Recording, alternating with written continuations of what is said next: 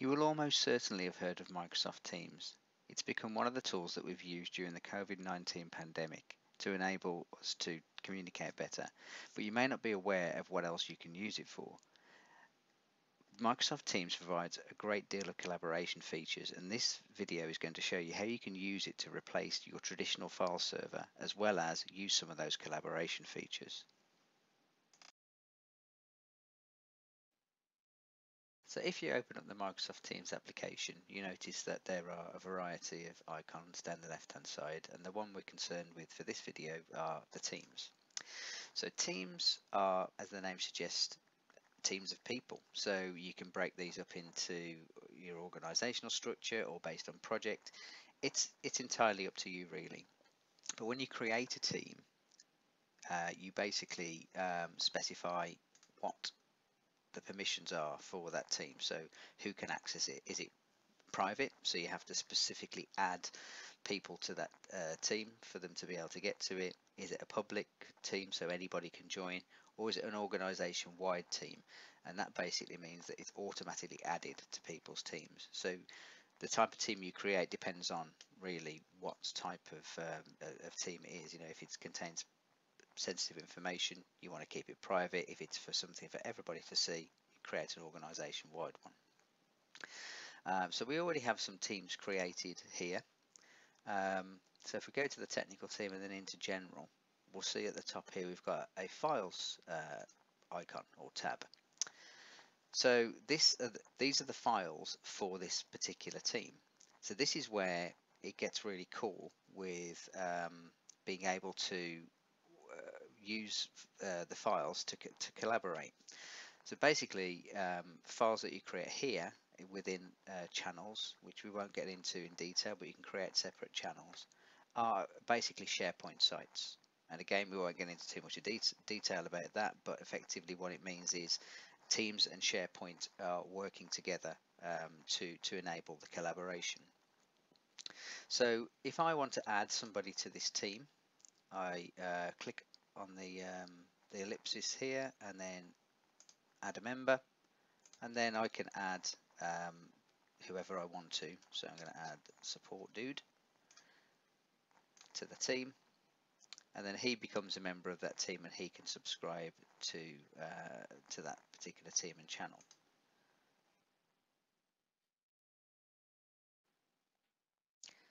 So switching over onto the computer for the user that we just created or added to the team, we can see here in the activity team that I added this person to the technical team. And if we go into Teams, we can see the technical team is here.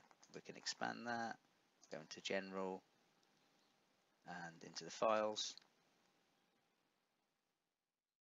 And yeah, a little bit of an error there, but we'll ignore that. And we can see here that there's the files that were available in that team channel are now available for that particular user. So if I basically over here, I can create a new file, and we'll call it test file.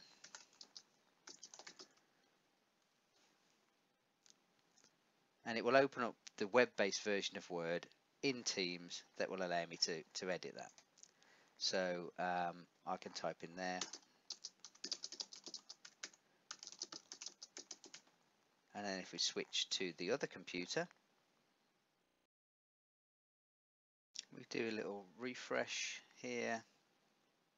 We see that test file that we just created by our support dude is now available here. I can open it through Teams and actually see the changes that were just made.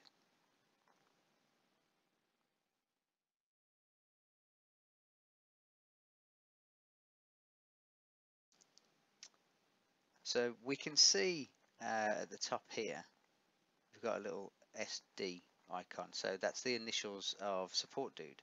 It says that they have this document open. And we can actually see whereabouts in that document that they are.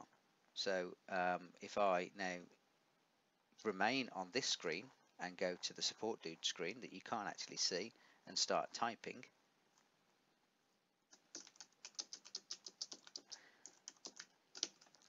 we can see in live, in real time, we can see the edits that are being made by the other user.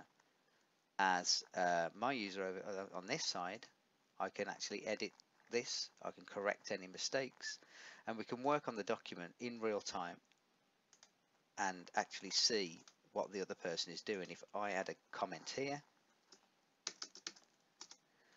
and then send it, that comment will appear immediately on the other person's screen.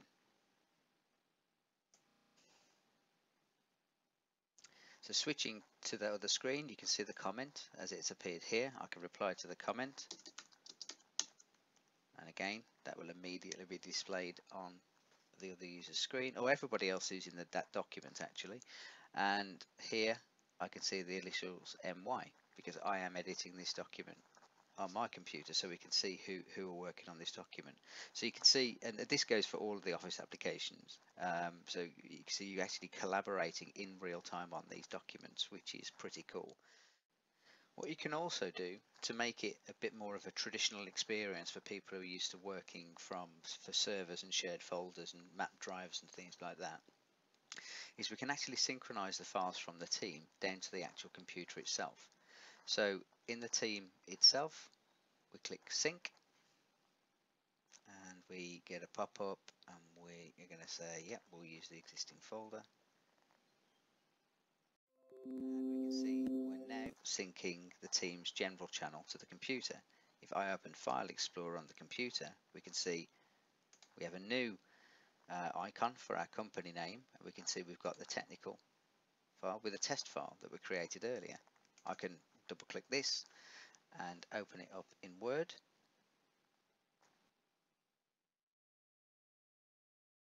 So once the file opens in Word, we can see here it's checking for changes to the file. So it's checking on SharePoint, and we can also see up here that somebody else is editing the file. Support Dude is actually editing this file. If I go to the actual page on the Support Dude screen and then start to make edits, we can see these appear in real time. So this is actually me typing into the document as another user, and those edits are in real time. Again, I can also add things and it will appear on that person's screen. So again, the real-time collaboration continues even when you use the desktop versions of Word.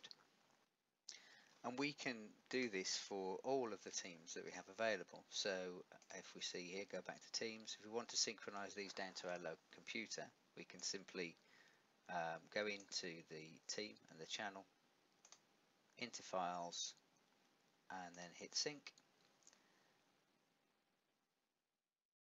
OneDrive connects and it synchronizes our folder. So go back to our File Explorer, we can see now we have company-wide. Again, do it for all of the teams. So this basically is a way for organizations to replace the traditional server by using Microsoft 365. And it's very simple to use and actually quite intuitive, but it adds a lot more benefits around collaboration. I hope you found this video useful. You can find more technical insights at our website at blisstech.co.uk. Thank you.